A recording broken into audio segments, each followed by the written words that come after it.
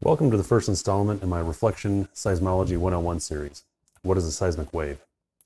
This video starts at square one with the basics of the science. I try to appeal to common sense and intuition rather than heavy math. I assume you have a high school level physics background.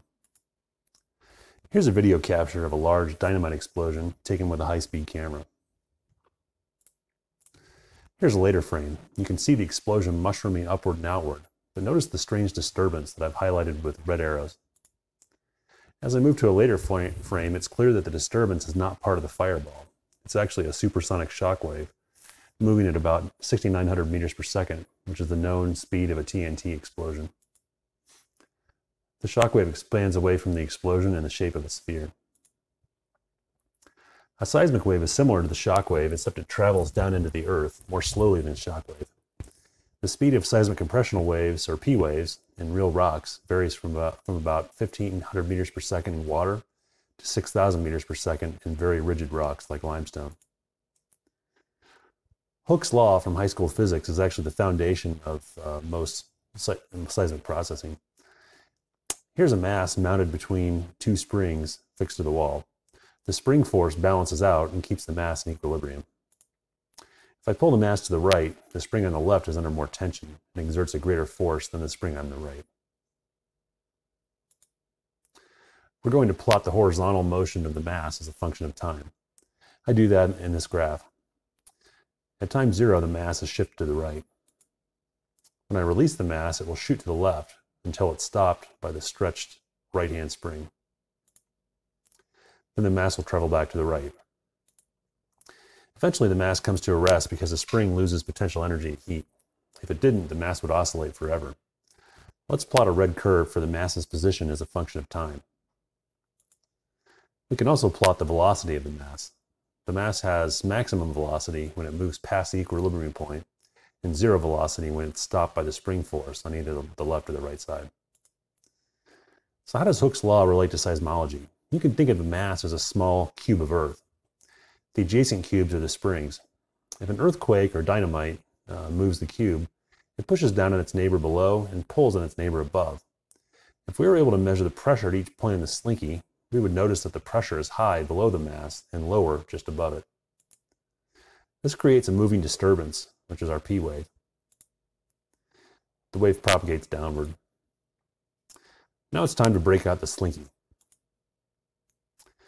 There are two kinds of waves you can generate with a Slinky. One is a P wave, also called a compressional wave or a longitudinal wave. The other type is an S wave, also called a shear wave or transverse wave. I fixed one end of the Slinky tightly to a chair, then pulled back the other end and released it. You can see the wave travel down to the chair, reflect back, and hit my hand. It bounces back and forth several times before the oscillations die out. Now we can view the video at 1/8 speed so you can see the waves better.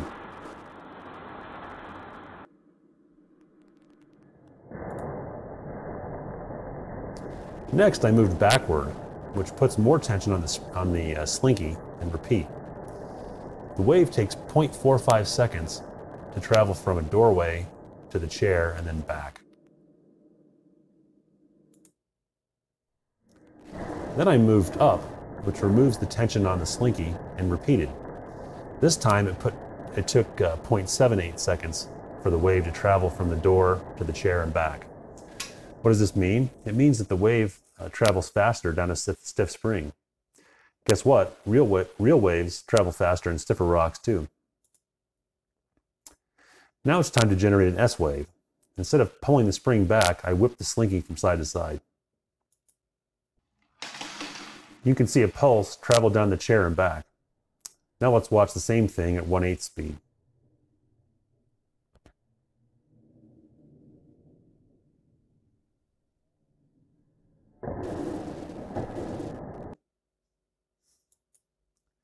Notice that I taped two Slinkies together.